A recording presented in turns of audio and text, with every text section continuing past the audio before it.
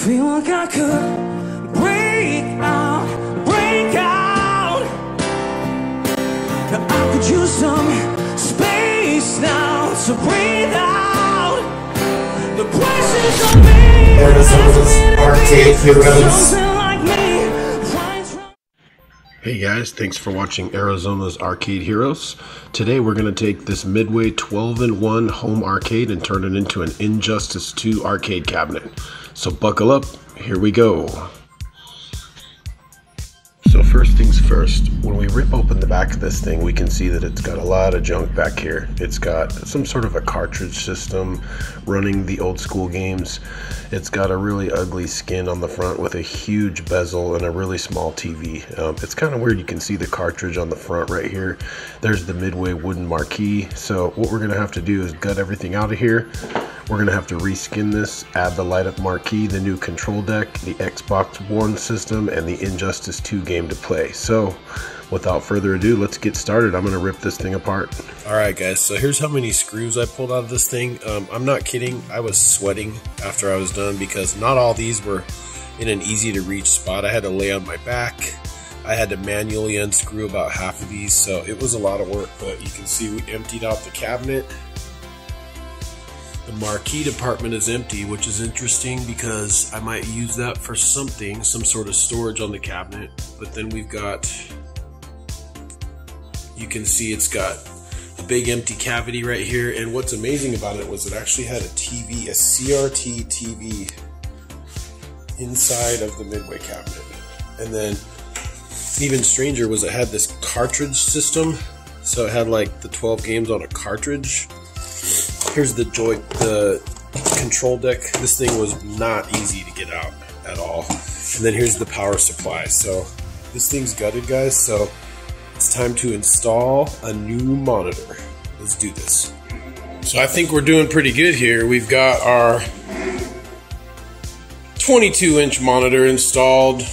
And the reason I left the monitor kind of protruding like that, you guys, is that there's a lot of options right here on the monitor as far as brightness, angle, and I didn't want that to be covered up by the bezel, so I'll probably figure out a way to just black out the Samsung, but I really like how it pops like that, so I'm going to leave it like that. And then I went ahead and attached this shelf right here so you can see there's my Xbox, but I'm going to put a subwoofer down there, and I'm going to put all the Raspberry Pi and everything, so you will be able to swing that open. Obviously, these Midway graphics are going to go. All of this stuff is going to go. I'm going to paint this whole thing black, and we're going to put Injustice 2 skins all on the side of this. So this thing's going to be bad. And then also the control deck. We're going to have to mount our joysticks and our buttons and then map those to the Xbox One. So anyways, there's a look at it, guys. We're rocking and rolling. Okay guys, so this is my control deck. Now I actually bought this thing at Goodwill. I know I've had lots of people say, how the heck did you find this thing at Goodwill? But I did, and as you know, they come with the arcade sticks and the buttons. Now here's what I did. Since this is going to be used for an Xbox One, obviously you see we have our A, B, X, Y, L1, R1, but we needed those additional bumpers. So I drilled an extra 2 holes on each side with this step bit. Now it did take me a while to get through there. I had to drill down through the top and then up through the bottom. Some of you may have seen me do this in my Ninja Turtles modding video, but I just skipped through that part because it's pretty basic. You can get these step bits at Home Depot, Lowe's, Harbor Freight. I'll put the link in the description. But now I'm going to throw another fresh coat of black paint on there just to smooth it out because we're going to be laying graphics on the control deck as well. So here we go. Alright, so here I am. I'm going to add several light coats of black high gloss paint. That way we can get our control deck graphics put on there with a nice clean black background. Alright guys, so here's where we're at. We've got our cabinet being prepped for graphics, and you can see I used a jigsaw to cut out our speaker holes right above where the screen is going to be. And then underneath here we've got our shelving system where I actually just used the existing shelves, and I put one right there to put the Xbox One, and then we left our subwoofer cabinet open. But the idea is I've got a custom light up marquee coming for Injustice Arcade, and then we're going to be ready to go. So before I do any electrical installation or speaker installation, we got to finish making this thing jet black so we can get our graphics on there. So let's keep going. So same thing with the cabinet itself. Before we put the graphics on, we're going to give it several coats of high gloss black spray paint to give us a nice clean slate to work with. Alright guys, so it's time to lay down some graphics. So I actually went online and ordered these Injustice posters from Amazon. And there is a video online that I saw. It's actually a guy I subscribe to. I'm going to put the link in the description where he has a tutorial about this. He doesn't actually show the process, but he'll show you the end result, and it comes out fantastic, guys. And here's the secret: Mod Podge paper. So what you do is you lay down a very thin coat of that, and what I've done is I've gone around and actually cut out the part that's not going to be on the cabinet right here, and I'm going to cut that out. I'm going to lay it down a little bit at a time. And I guess this Mod Podge paper actually washes with soap and water, so you just want to lay this down smooth, almost like you're putting a tint on your window or a vinyl decal on your cabinet. So we're gonna go ahead and start that, and I'm gonna show you guys what it looks like.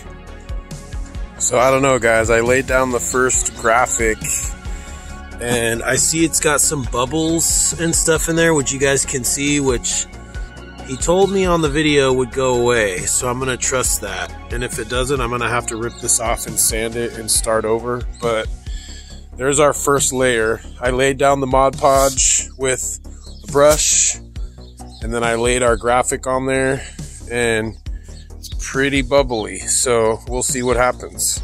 I'm gonna let it dry thoroughly. All right guys, so we have our first round of graphics on the side, and I gotta say there are some bubbles on it, but I'm gonna go by with what my man said in the link on the tutorial. They're gonna work themselves out, because I laid these things on here very carefully. So to give you a better idea about the bubbling, if you look on this side, you can see a lot of the bubbling, but I laid it on flat and pressed it out the best I could. So we're gonna let that ride and let it dry for a little bit, and then we're gonna find out what it looks like. So on to the next part. All right guys, so we're actually doing pretty good now. I let these graphics sit overnight and they look absolutely phenomenal. So that saved me quite a bit on having to buy the graphics separately from a third party, so you can see how great those look. And I just want to update you on what I've done so far. So I mounted these color changing LED speakers that are meant for a boat. They're waterproof. I mounted those right above the bezel in the holes that you saw. And what I've got going on also is the amplifier I did put on top, because when you're standing here playing this game, you want to be able to reach up and turn the volume up and down. And then inside here, what we've got going on is I'm actually installing a power strip right here. So we've got our power coming down from the amplifier into the power strip, and now we're gonna hook up our speakers to the amp, and we're gonna put our subwoofer down here. So I'm gonna go ahead and do that, and then we'll get on to the next part. Now keep in mind, I'm still waiting for the light up marquee from Game Room Solutions, and I'm also still waiting on the graphics for the control deck. So that part we're gonna have to do later, but we're off to a good start here. Alright guys, so the same thing with the control deck. Before we lay the graphics down, I'm going to use that Mod Podge paper. We're going to roll a really thin coat on. That way when we put the graphics down, they will actually attach to the control deck, and we'll be able to mount the buttons and joysticks right on top of the graphics. So here it is guys, I laid down the graphics on top, and this is after I let it dry for a couple hours, and you can see that it is laid on there nice and smooth, and we've got our Injustice control deck ready to go. So next we're just going to wait to get our buttons and joystick with our X Arcade conversion kit, and we'll get this thing ready to go. Alright guys, so I just received a package from X Gaming. I believe this is our Xbox Arcade stick converter, so I'm going to find out what's in here. Let's open this bad boy up. And it looks like that is exactly what it is. So if you guys haven't watched this already, Retro Ralph, awesome YouTuber, a lot of excellent learning opportunities on his channel. Go to Retro Ralph and subscribe to his channel. I watch it all the time. He lives in Arizona, super cool guy, always very helpful. But basically, he has a tutorial on how to use these Xbox X Arcade encoders. So we've got our breakout box right here, and then I'm not sure what's in here. Let's open this up and find out. Okay. So here is our hookups for the cables. So everything we need to convert our Xbox One into the arcade joystick, we've got everything on there. And so there it is, guys. We've got everything we need. So you know what's really cool about this is I ordered this stuff like 3 days ago. So it came super fast. So X Arcade, nice delivery turnaround time, guys. I'm super excited. So unfortunately I can't do anything with this yet because we've got to finish our graphics on the cabinet, but once we do, we will be hooking this all up and we'll be ready to go.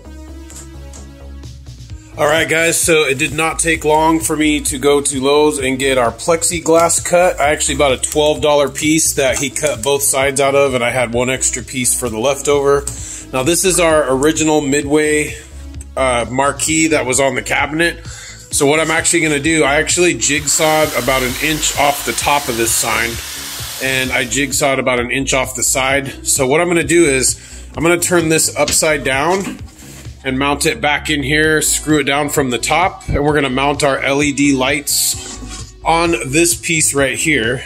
And I picked up some LED lights very cheap at Walmart for $5, so I'll put the link in the description for that. It has a remote control so you can adjust the light setting. And then I also got some clear Gorilla Tape from from Lowe's, sorry, and I will put the link in the description for that as well. But that's what we're going to use to fasten this together with our graphic inside. So let's get to work. Here we go. All right, guys, so there we go. I just use a teeny tiny bit that'll be under the trim of that clear Gorilla Tape to mount that. And you can see it is looking good. So that's going to go right on the top of our cabinet here. So I am very pleased with how it is coming along so far. So let's get this mounted and we'll see what it looks like lit up. But first we're going to have to add our piece with the lights on the inside. All right, guys, so we mounted our LED lights on the piece that's going to go behind the lit marquee on the back of the original marquee with our power cord going to the back. So I am now going to drill down through the top of this thing with 2 tiny screws, and I'm going to put this back probably about 3 or 4 inches, and we're going to screw it down from the top. So let's get that installed. All right, guys, so there is our backlighting for our lit marquee. I screwed it down from the top, and I will be putting a couple little rubber screw covers on top of this just to clean it up. But we screwed that down, and you can see we left a gap on the sides for the LEDs to wrap around. Nice and clean. So now we're going to put our marquee in front of it and see what it looks like. Alright guys, so here it is, our finished Injustice arcade cabinet. And guys, I gotta say, I am really pleased with the way that this came out. The graphics on the side look absolutely stunning. I added the Batman poster to the front. There's our control deck, and you can see our light up marquee once it's on. Looks wonderful. Those light up speakers are a really nice touch. I'm gonna put the link in the description for those. They're actually meant for a boat, but they look wonderful on the arcade. We've got a subwoofer in here with a Bluetooth amplifier. We've got the Xbox One underneath in the cabinet, and we can run Injustice, Injustice 2, and any other Xbox One game that we want to play as well. So special thanks to Ralph, Retro Ralph. We appreciate your help in all the instructions getting the control deck set up with the X Arcade pack, so please subscribe to him. And also thanks to you guys for watching. So please comment below and let me know if you guys have any questions or if you have any feedback for me on this build. It was a lot of fun. So thanks for watching again, and please like and subscribe for more tutorials and videos coming up. This is Arizona's Arcade Heroes, and I'm out of here. Now I stand here singing hallelujah, I'm dedicated to you, know you're here. Arizona's Now I Arcade stand here Heroes. screaming hallelujah, I'm dedicated to you, know you're here. Now could you come